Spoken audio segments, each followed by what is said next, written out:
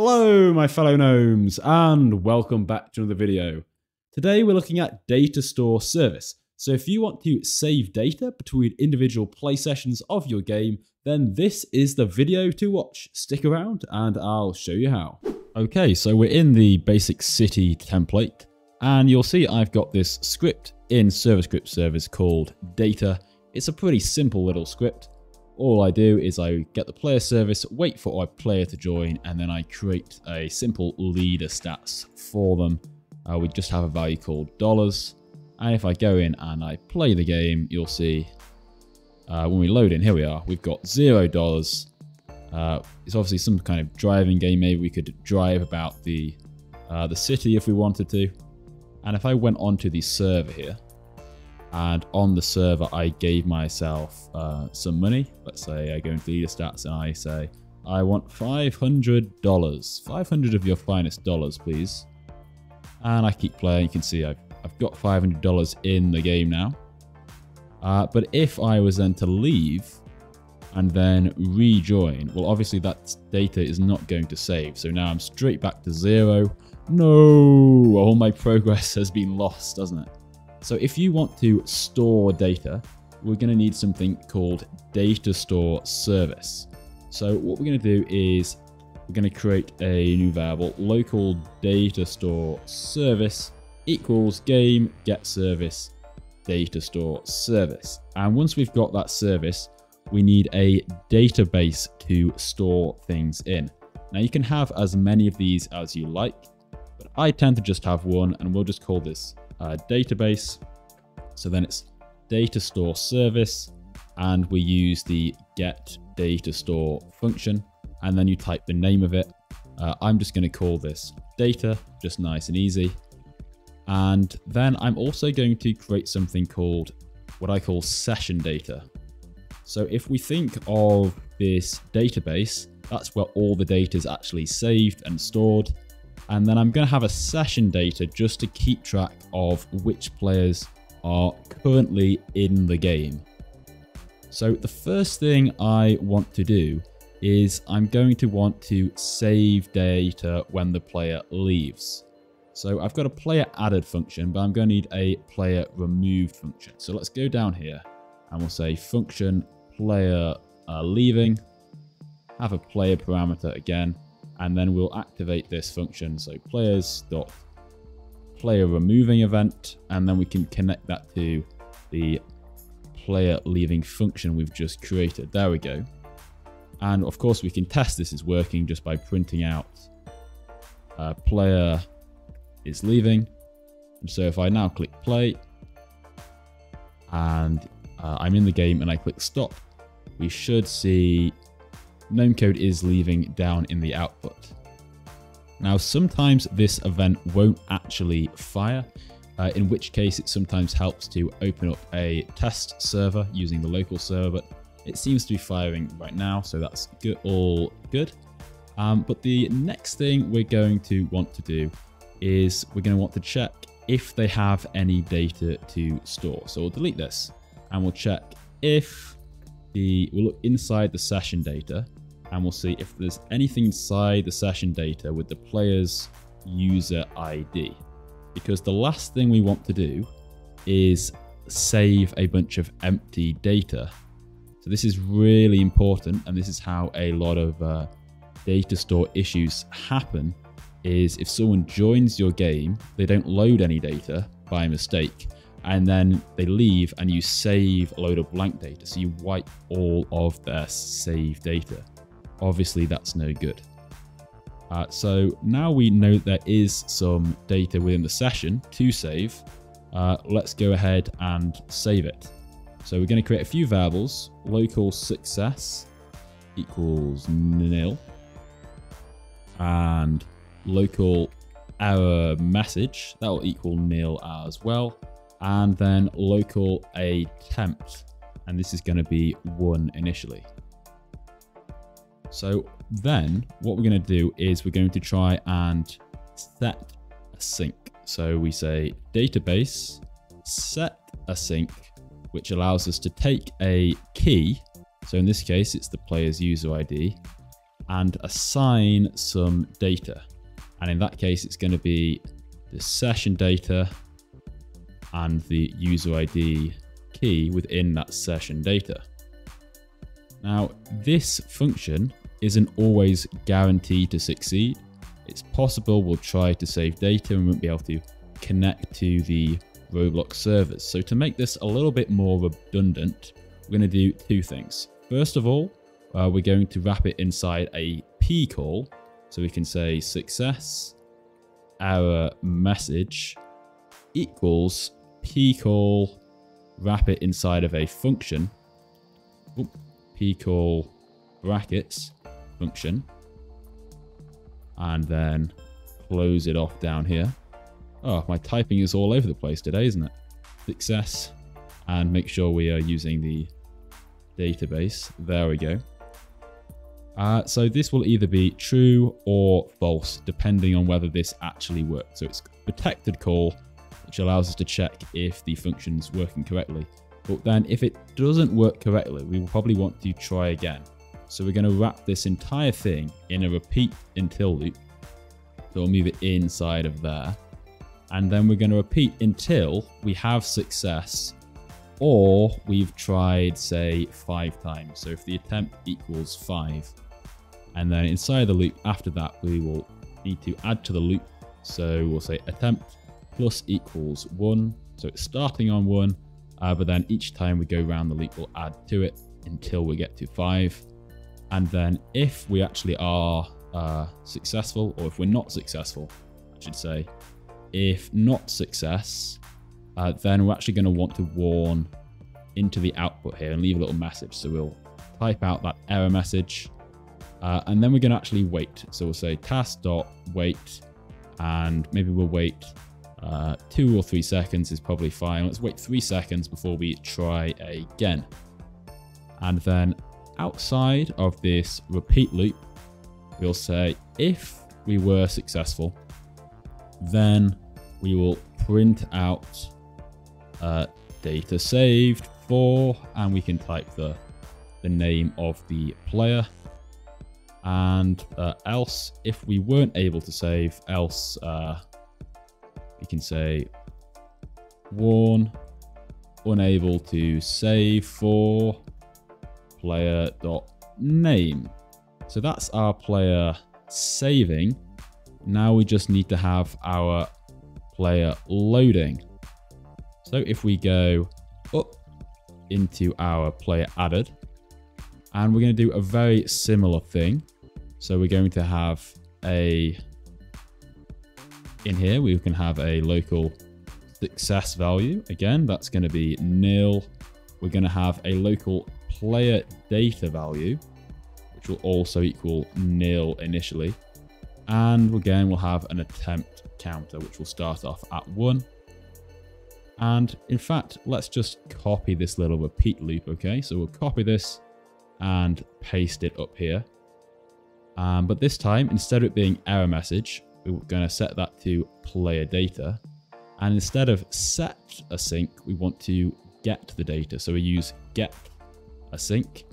And then obviously there's no data to send. So we're just getting any data with that ID. And we then want to return it this time. So we're going to return the value of this to the player data variable.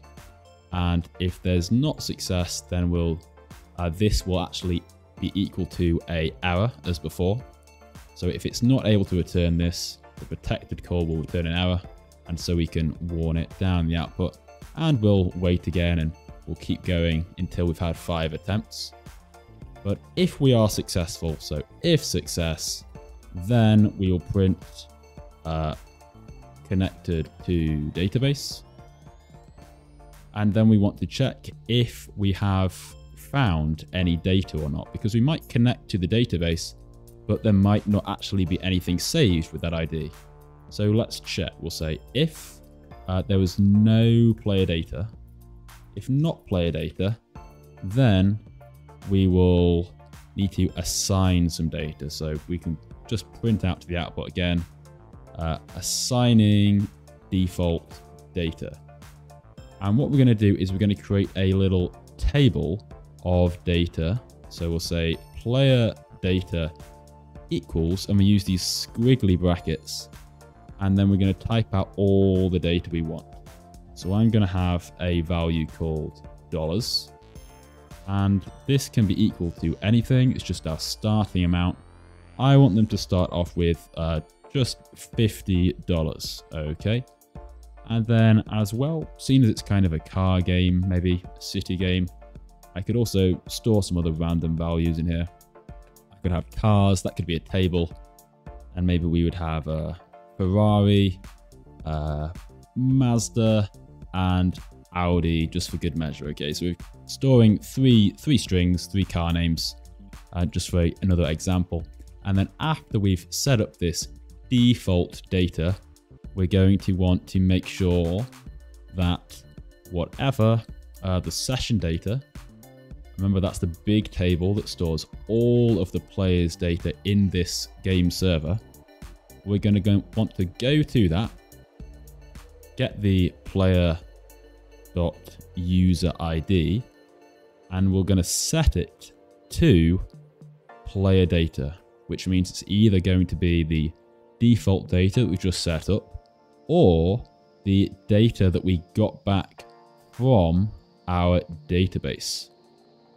And so once we've done that, maybe we will just set up some kind of alternative. If it wasn't successful, then we can say else, else new line, warn, unable to get data for, and we'll print out the player's user ID.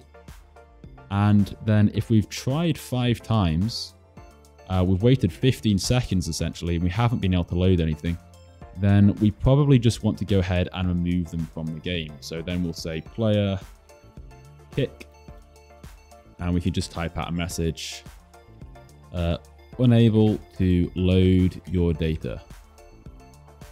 Try again later. Write a little message like that. And we could go ahead and click play now and just check this is working for us.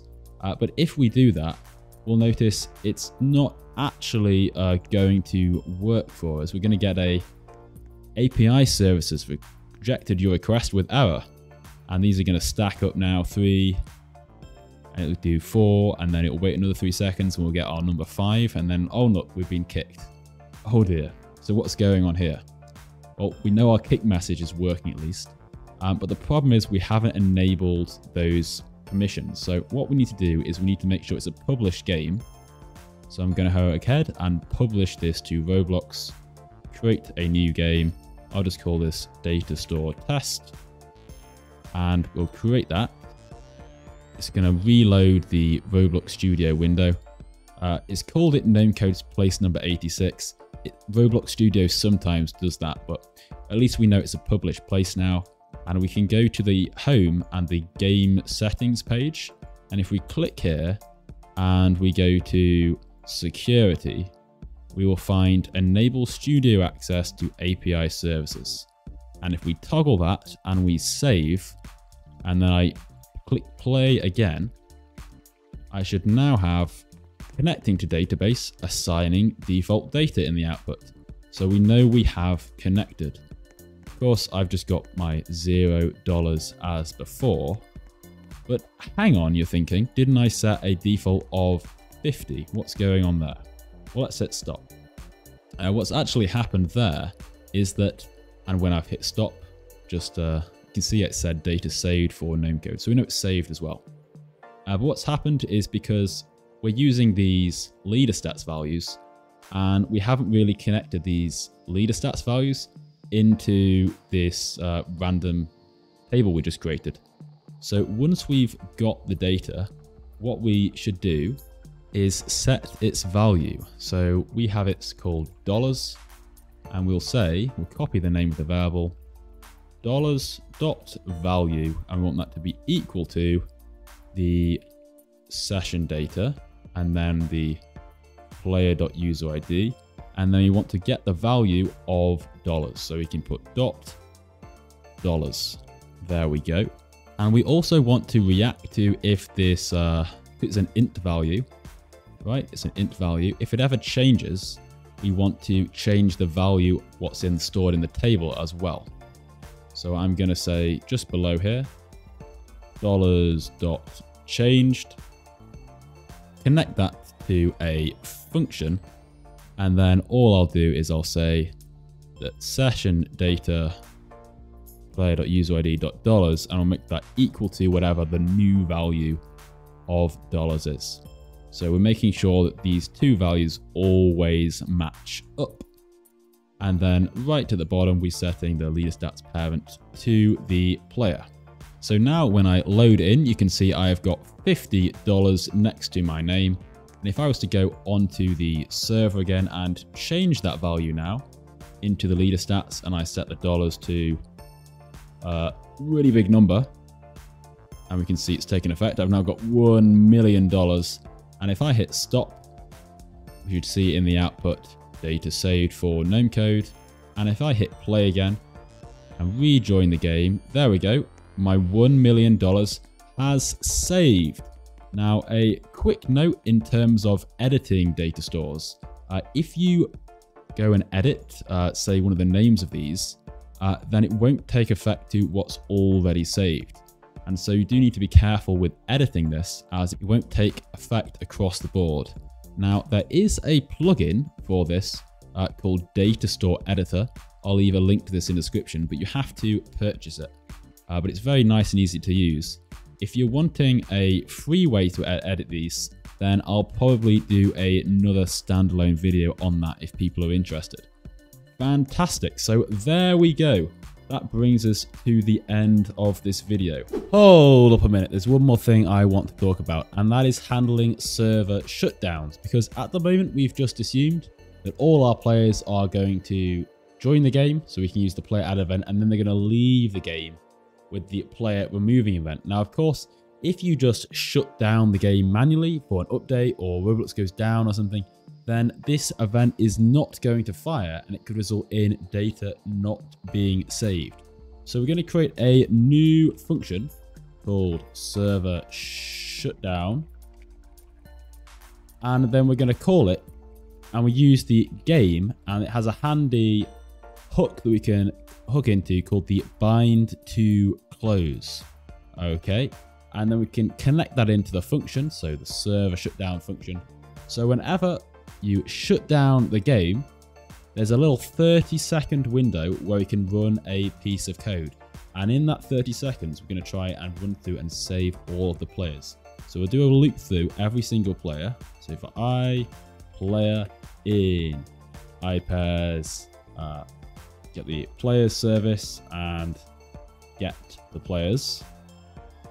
And then what we're going to want to do is we're going to want to call our save data function. The save function is called player leaving. So we can just call this function here like so. Now, seeing as we've only got 30 seconds to do this, and we wouldn't want any individual player to sort of end up yielding while we wait for all repeated attempts to happen. So if we want them all to happen sort of at the same time, we probably want to spawn a new thread. So if I put task.spawn function like so, and then I can wrap the player leaving function inside of this new spawned task, which means that I can keep looping through the players, and these can all happen while we are shutting it down. So nothing stops that 30-second window. So if we go ahead and we add in a little print at the top, and we can just say print server shutting, oh, terrible typing again, server shutting down, or hutting down, whichever. And if we hit play,